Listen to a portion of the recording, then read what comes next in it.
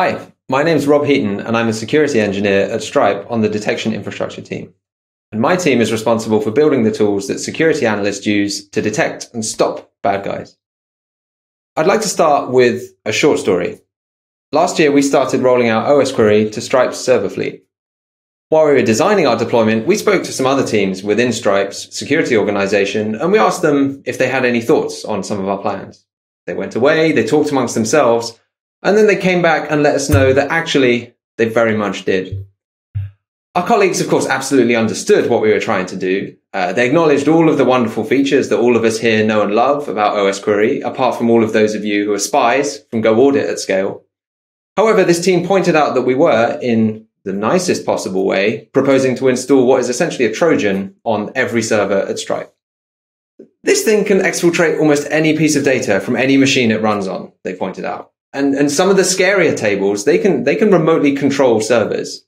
And yes, we said, isn't it fantastic? So next we spoke to Stripe's reliability team. We already run Osquery on all of our employee laptops, and it's been very useful, and that's why we want to put it on all of our servers as well. However, this laptop deployment is giving us something of a mild PR problem with Osquery. And as you may have seen, some tasks cause Osquery to get a little CPU hungry and cause people's laptops to sound like they're trying to fly to the moon. We've tried to be responsive and we've tried to tune our parameters, and we made a little Slack bot to give guidance to people who are complaining about Osquery. But people do still get grumpy when their battery dies prematurely. But anyway, the reliability team, they also understood exactly what we were trying to do, but they had some concerns of their own. Is Osquery that thing that runs on our laptops that they started? And yes, but don't worry, it's perfectly safe, we replied. Okay, well, they continued. This thing, it runs on every server at Stripe, right? And including all of the mission critical ones. It runs as root. It performs a potentially large amount of computation. It grabs a lot of information. You can update its configuration from a remote fleet manager that completely bypasses all of our normal change management infrastructure. Yes, we said. Isn't it fantastic? So mitigating these inconvenient but perfectly valid security and reliability concerns made my team's lives a little more awkward for a couple of months. But I am confident that all of the mitigations that we've put in place will also make our lives rather much calmer and more stable for many years to come. The stronger the safety guarantees that you can give yourself, the faster you can move in the long term. And as I always say, just because you're paranoid, that does not mean that you won't cause a ruinous incident if you don't take proper precautions. So today I'm going to go into some more detail about some of the safety considerations that we at Stripe contemplated when deploying Osquery and how we have mitigated them and how we will mitigate them in the future. And just to be clear, all of the things that we'll talk about now, they're all solvable, given some time and effort. And some of the concerns, they might not even apply to you, or maybe some of them might technically apply to you, but you decide that you just aren't concerned about them. And as always with these things, it's always up to you to understand your own organization and to understand and decide your own risk tolerance. So let's start by talking about the security of your Osquery deployment. As we all know, Osquery is an excellent security tool, but all tools expose attack surfaces. And of course, security tools are no exception. Most Osquery deployments consist broadly of two parts. The first is the Osquery agents that run on machines and they slurp up data from them. And then the second is the fleet manager that these agents send their data up to. So let's start with a boring but a big and important concern about this fleet manager. You may be familiar with the principle of least privilege, which states that any system or component should only be able to access the data and resources necessary in order for it to carry out its job. And this means that you don't centralize data or privileges in one place, because this way you minimize the fallout if one component of your system happens to get compromised. This means that you don't give servers access to databases they don't need. You don't give credentials to employees that those employees don't need. And then if you're a revolutionary fighter, you make sure that revolutionary fighters don't know anything about other revolutionary fighters outside of their immediate revolutionary cell.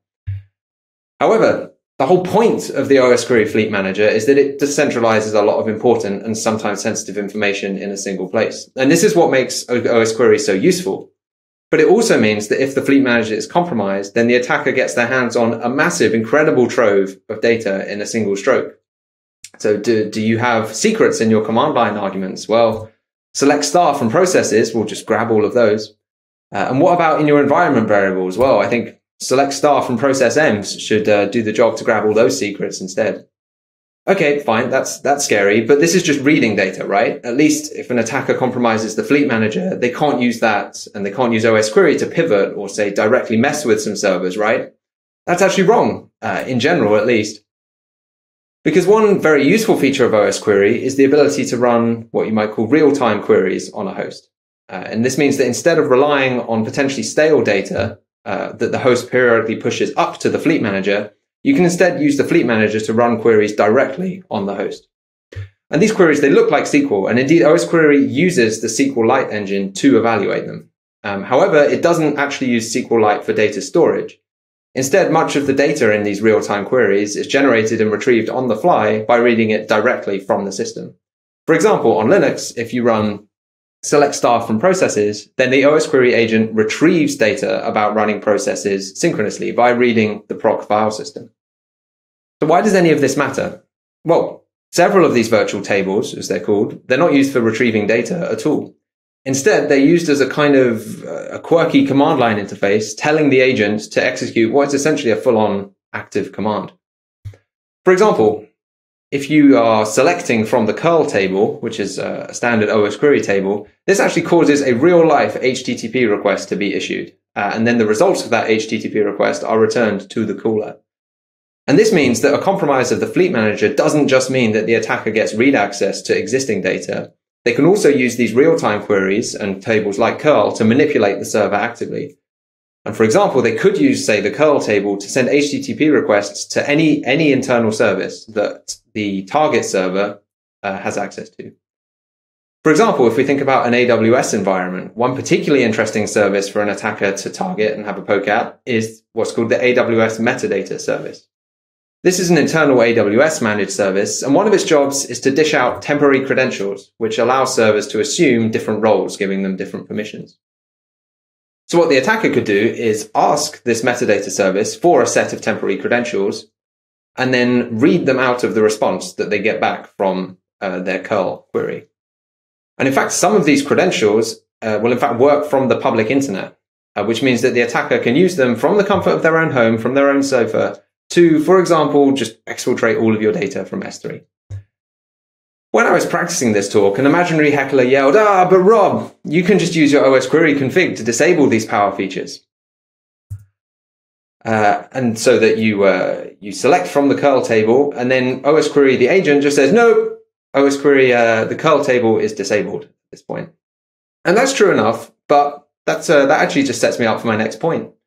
You can certainly configure your Osquery agents, and you can certainly use this config to disable different features and tables. But that's not the full story. Because one common and convenient way to manage Osquery configuration is to set your config via this centralized fleet manager. Then clients pull down their config from the fleet manager, like this. However, this approach means that if an attacker has access to the fleet manager, which we're assuming they do, then they can also update your config to re-enable all of these powerful tables and features that they have needed in order to go about their devious work and commit these devious curl requests. You can reduce the attack surface area here by restricting which user accounts have which user accounts have which permissions to update different agent configs. But since someone somehow has to be able to update your configs, you can't lock this attack vector down completely. While we're on the subject, how about another more scorched earth attack via this vector? First, the attacker could update the Osquery config to disable the watchdog that kills the agent if it consumes too much CPU. Then second, the attacker could create, say, 10,000 scheduled queries that hammer the most computationally expensive tables available on each host. And then finally, the attacker could turn on file integrity monitoring on every file, on every host. And this should probably be enough to cause some extreme inconvenience for your entire fleet, as every host spends all of its CPU resources processing these queries and processing this file integrity monitoring. The cast iron, if awkward mitigation, is to not configure your Osquery agents via the fleet manager at all, but to instead do your configuration via a good old-fashioned config file stored on your server's disk. If you use config files in this way, then an attacker with access to the fleet manager can't re-enable tables anymore, because the agent doesn't listen to the fleet manager for their config anymore. However, if you do things this way, then you will have to manage these config files using a separate tool like Puppet, which will take, and updating it in that way will take rather more effort than just a single click in a single nice UI. So these are some of the security concerns that we thought about when designing our Osquery deployment. However, as I'm sure we all know, when you're operating at scale, it's arguably just as likely that you break your own stuff, your own systems, as a baddie breaks all of that stuff for you. So I'd like to talk a bit now about reliability. Osquery does a lot of work, and sometimes in order to do this work, it needs a lot of memory and especially CPU. Remember all of that grumbling about Osquery D running on my colleagues' laptops. And this means that if you're on whatever your organization calls your version of my team, you're going to be responsible for running a complex agent on possibly every host in your organization's fleet. And this means you probably want to make sure that you've configured this agent properly and that you've added safeguards and response tools in case there's some sort of emergency. Because if you do the maths, a 0.01% failure rate of a massive number of servers is still a pretty big number that's going to keep you awake a lot at night. The first and simplest most line of reliability defense is Osquery's own watchdog.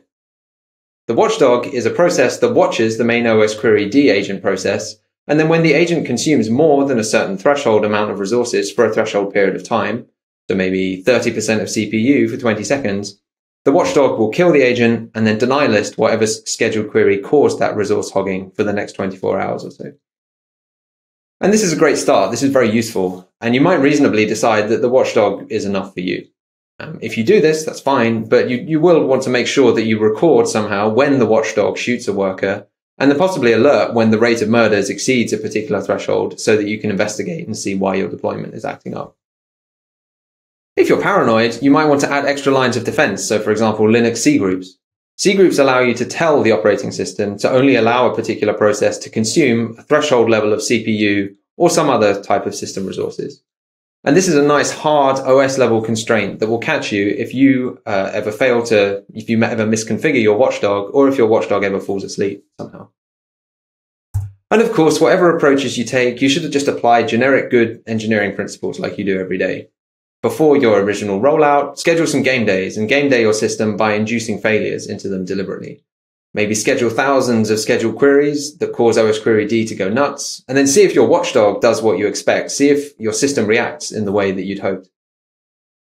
Of course, you can't reasonably hope to game day Osquery's interactions with every service at your organization individually, so you'll want to run a gradual rollout. You want to have clear metrics to see how it's going, and you want to have pre-tested rollback procedures and runbooks that help you know what to do. And even once that's all done, even once Osquery is humming along, it's running nicely on every one of your servers, the fun has only just started. Because you need to maintain it, and you'll probably want to update it somehow.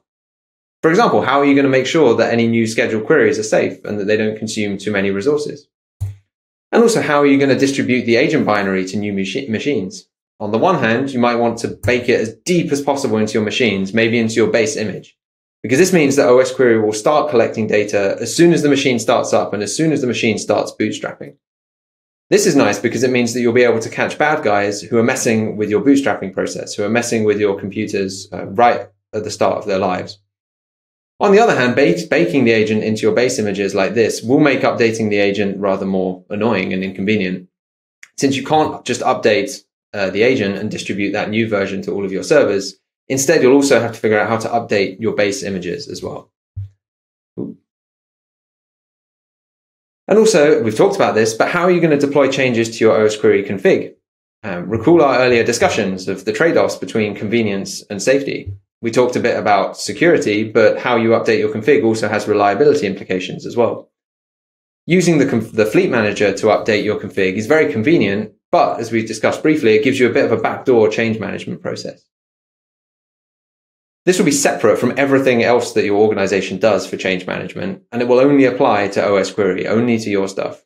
So if we think, suppose your organization is in the middle of a code freeze or a massive giant incident, everything's on fire, everything's falling apart, all normal deploys have been locked, just to make sure that no one adds any extra instability to any part of the system. But since you've got your own deploy path, your own way of getting in changes to Osquery, these deploy locks won't apply to you. You won't have your own, you won't have these tools from stopping you doing anything silly. You won't have any guardrails stopping you from doing anything problematic. And this could potentially cause some difficulties if you don't do anything to deal with that. And whether this is a showstopper or just a little shoulder shrug depends on your organization's risk modeling and risk tolerance. Either way, whatever you do, you should at least make sure that any fleet manager-driven updates get noted in some sort of durable paper trail somewhere. As I mentioned at the start, these are all solvable, answerable questions. You should just make sure to answer them ahead of time so you don't have to answer them at 3 a.m. when your fleet is compromised or everything's on fire and exploding. You want to understand your own threat models. They'll be different to mine. They'll be different to the person virtually sitting next to you. It's okay, of course, to decide to accept risks in return for a faster system or a simpler system or a faster rollout. But on the other hand, if you are feeling particularly paranoid like me, then please do get in touch. I'd love to talk more.